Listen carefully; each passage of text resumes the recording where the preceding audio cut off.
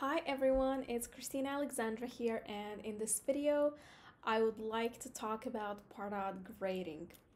So let's start what actually is grading and why should businesses actually set up and use Pardot grading functionality in their Pardot org. So you have probably heard two terms at this point, scoring and grading.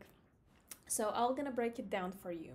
So scoring is how prospect or visitor is interested in you as a business. Based on the score, you can judge how often, how much, how frequently they have visited and they have engaged with all your assets that you have. How many times they have visited your landing pages, how many times they have submitted the forms, how many times they have downloaded your assets, clicked on links, opened your emails. So based on that Pardot scoring that you have set up in your org and based on how many actions they did, you're gonna see the accumulative score of everything that they have done. Obviously, subject to if you potentially also use scoring categories, you might then see breakdown of those scores. And that's all about Pardot scoring. So now let's get back to the grading, the core topic of this video. So grading is how much this prospect is actually valuable for you as a business and how much you as a business should pay attention to this prospect. And you will be able to make that decision based on the grade they get. So if it's a prospect with a grade B or A, you're very much interested in them. If their grade is F, E, D, maybe not, depending on the volumes that you have. So now let's go to my examples. Let's go to my screen and dive deeper. So here's just a brief example that I found on the internet. It's a Pardot official image. And you can see that this man here, he's from a small company, industry, technology, department marketing, position manager. So when you are gonna start understanding and breaking down all the possible customer types that you have as a business, and for every business this will be very different, you're gonna understand what are those potential profiles that you'll be setting up in Pardot to then, based on those, automate your grading automation. So now I'm gonna go into my actually recent blog post that I wrote. And to set up Pardot grading in your Pardot org, you will need Excel spreadsheet, obviously your time and patience. You will need to use Pardot profiles feature, and you will need to use Pardot automations. So now I will go into the process of setting up Pardot grading step by step. So first thing first, what you will need to do is you will need to sit down by yourself or with your marketing team and understand what are those all potential customer profiles, customer types that you have as a business. Here in my example, I have wrote down 4 potential profiles that I can have if I am potentially an online learning business. So if I'm online learning business, potentially all types of customers that can get in touch with me can be businesses, and then meaning these businesses will gonna have more than one person in a company. These can be other educational institutions, schools, universities, etc., etc., or these can be individuals, or these can be students. So these will be my 4 profiles. At this point, you will need to sit down and understand what will be your type of customers that usually get in touch with you.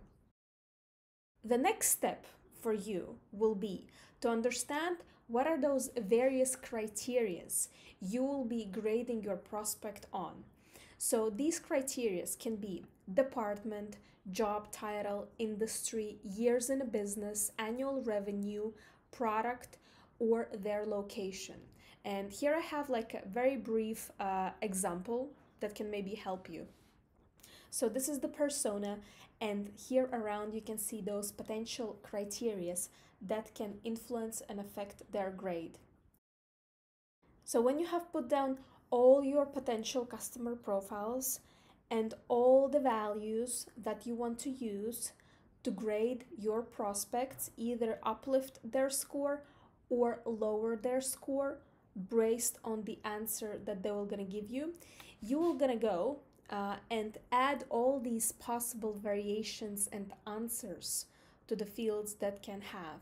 So here, for example, for me, first field is a region. So potentially my business is operating in these 3 different regions, or I'm operating in one region, but I can get all the customers from these various different regions. You will need to include all the values that prospect can potentially submit through your website, or employee can manually enter them in Salesforce or Pardot.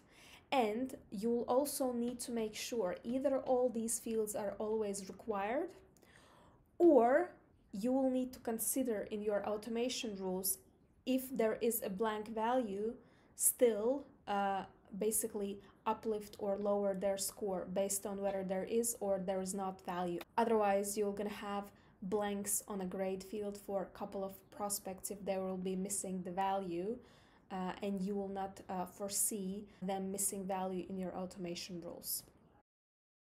So now the next step for you will be to finalize your Excel table with column that is uplift or lower by, and here you will specify if the value that they submit is America, uplift by 1. If their job level, job title is A level, uplift by 1. And you're gonna add all these variations for each of the answers to make sure you get a clear picture. And here I also have used like color grading to identify and be very clear for myself that for me, business is the most valuable profile. So I want to make sure, because the default grade for every prospect when they were going to enter your platform will be D, I want to make sure with all my with all my best answers that the prospect can get, their score will become A+. And then I also want to make sure that with the least favorable answers for the business, their profile will be F-. So you will need to kind of choose all the possible values and all the possible variations to make sure all your calculations even out and you get like a really wide spectrum. So it's very easy for your marketing and sales teams to actually understand all these grades. So now, when you have created all your spreadsheet with all your profiles, with all your fields, and with all the values, we will now go inside your Pardot. So first thing first, in Pardot, you will need to go and create and set up all your profiles. So every time you'll be setting up a new profile, you'll be going to Marketing, Segmentation, Profiles. And for each profile, in my case, these will be 4 different profiles. I will need to create this profile. And to be able to create a profile, all you need to know is the profile name. For me, this will be business. And in this profile, I will need to include all the possible variations that I have specified and the letters. And then at this stage, when you will be creating these possible variations, you might have a question and an answer. Oh, but what about I have here 0, or what about I have here minus 2/3. So in this case, if you're gonna open this pick list option, you're gonna see you have only 3 options. So in a scenario when you're gonna need to use 0, you're gonna select any value, or if you'll need to have -1, you're gonna select 1. But further, we're gonna use automations to do the opposite functionality. So now, after you have set up everything in the spreadsheet, you have clarity with all the possible profiles that you have and all the possible variations, you'll go inside Pardot and you are gonna create all the possible profiles in Pardot. Now, when you have set up all your profiles in Pardot, you will need to create automation rules for each of these profiles. So in my example, because I had 4 different profiles, I will need to create 4 separate automation rules to set each of these profiles. And how we can set these profiles is, obviously, we need to make sure we use a field and those values that are in that field that we know always will be populated for every prospect, for every lead we get in our system. So that's why I really probably would like to stress at this point, if you choose to go this kind of different profile route, you will need to have a pick list on each of the forms, or in Salesforce, if somebody is entering it manually, it will need to be a required field to specify who they are: business, institution, individual, or student, or whatever it might be for you. If potentially you don't need to overcomplicate things in terms of having different profiles, you can just use one default profile, but you will still need to make sure you enter all these possible criteria. So in a scenario, if you don't care about the profile, but you just care about the grade, you still create all these possible variations and you'll always go with the default profile. So then in your case, you'll have only one automation rule to set up the profile, because profile needs to be set for every prospect that enters Pardot system. So in my case, I'm showing you a sample automation rule that is setting up the profile for the prospect. And I will need to create this action 4 times, 1 time for each profile. And finally, the last step to set up Pardot grading automation, you will need to create automation rule for each possible variation. And what that means, so you will need to create automation rule for each possible scenario that can happen.